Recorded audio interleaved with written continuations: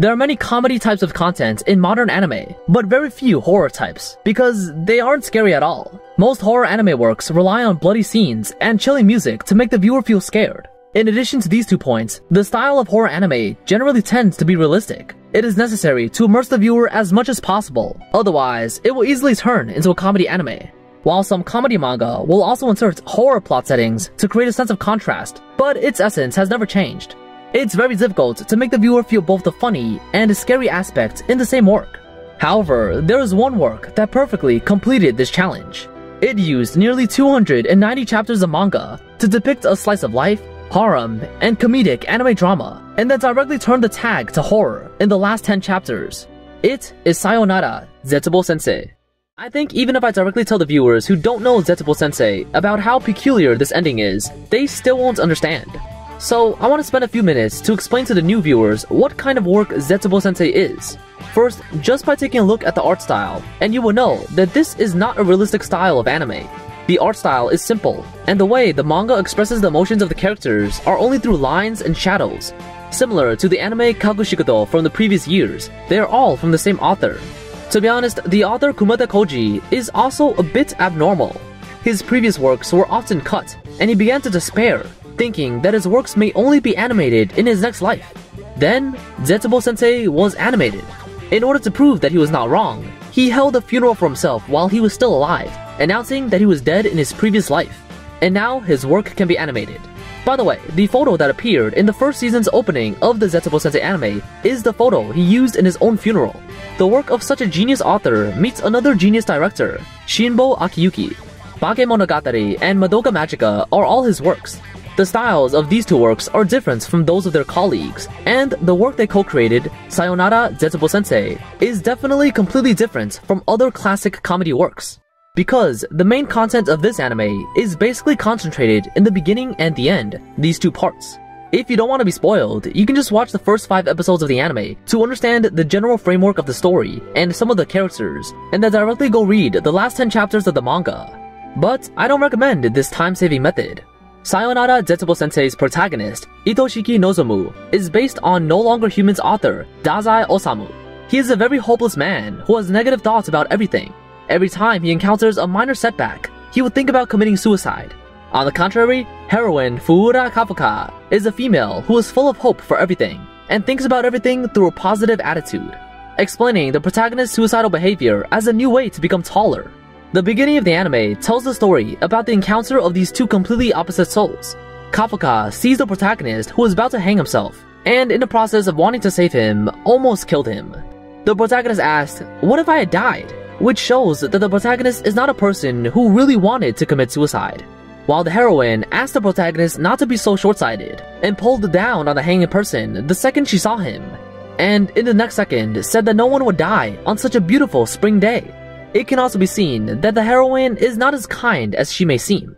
Then, the 2 of them arrive at the same school, and we find out that Nozomu was a teacher of Kafuka's class. Because Itoshiki Nozomu's Japanese name is written as Zetsubou, meaning despair, everyone calls him Zetsubousensei. It's not just the 2 of them. Most of the students in this class aren't quite normal. Kitsuchiri, a terrorist organization member, and Kobushi Abidu, a DB girl who can wrestle with tigers, Komori Kiri, a shut-in who lives in the school, Tsunetsuki Matoi, a serial stalker, Hitonami, the most normal one, Sekiutsu Mariataro, the mascot who illegally immigrated to Japan, Otanashi Meru, the keyboard warrior with the shining finger, Kimura Kaide, the panties character whose dual personality has only been shown in 2 episodes, Kaga Ai, Okusa Manami, who is a high school student and also a wife, Mitama Mayo, the second member of the terrorist organization, and Fujiyoshi Haram, a yaoi girl. Their names are homophonic like Zetsubousensei, which directly correspond to their personalities.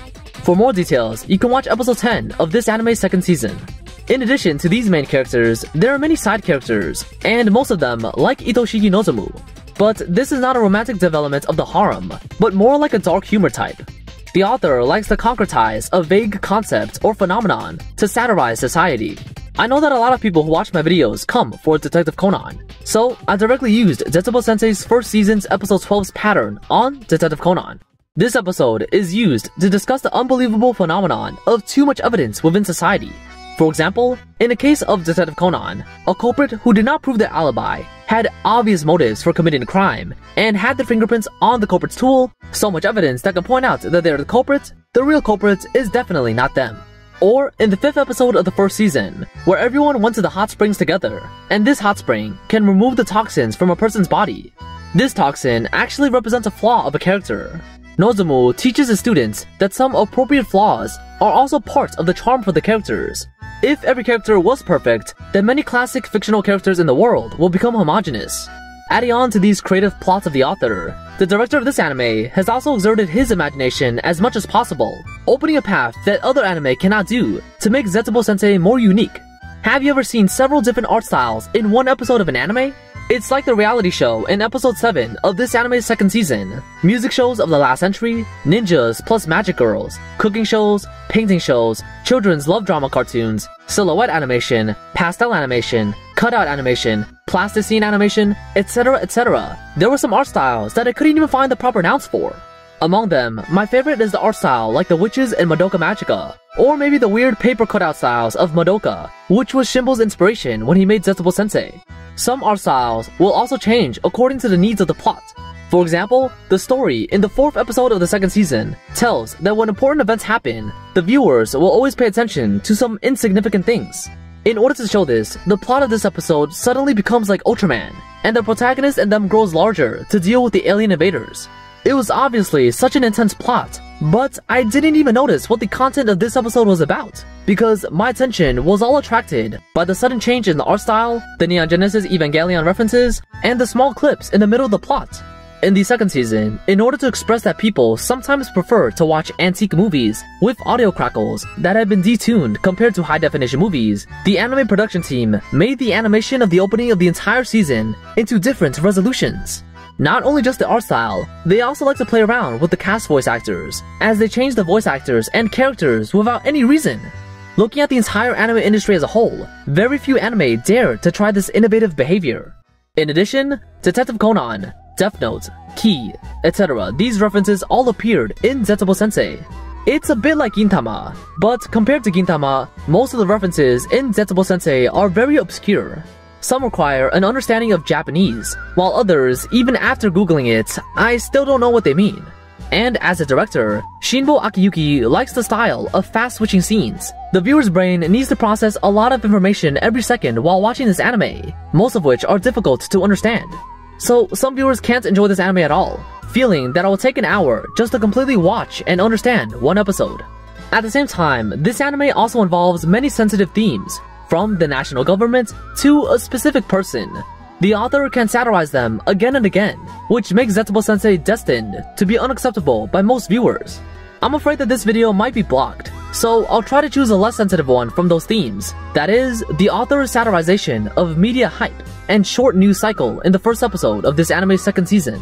In this episode, the author turns the internet into a festival, turning mass media into makoshi, and media hype this phenomenon, also like carrying makoshi, to ridicule those news segments that exaggerate some normal things, adding words like most, top, and so on in the headline of the news is done to attract readers to preview it.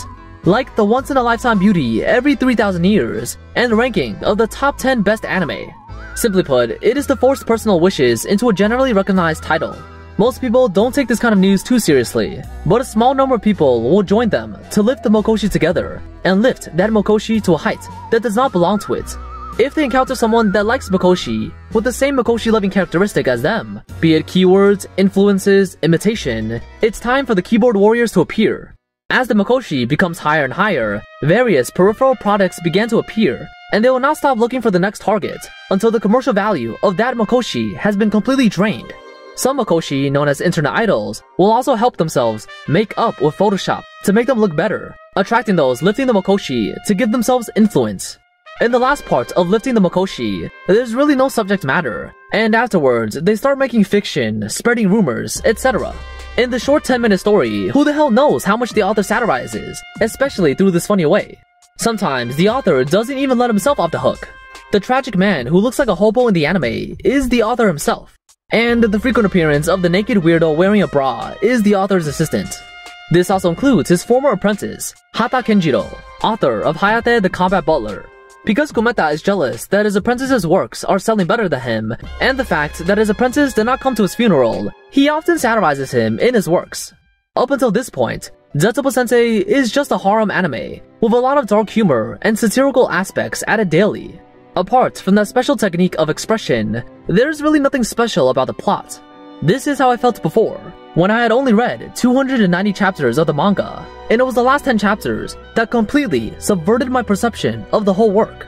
And it also made me understand why the name of this work is called Sayonara Zetsubousensei, Goodbye Mr. Despair. As early as the first episode, this work had already spoiled its finale.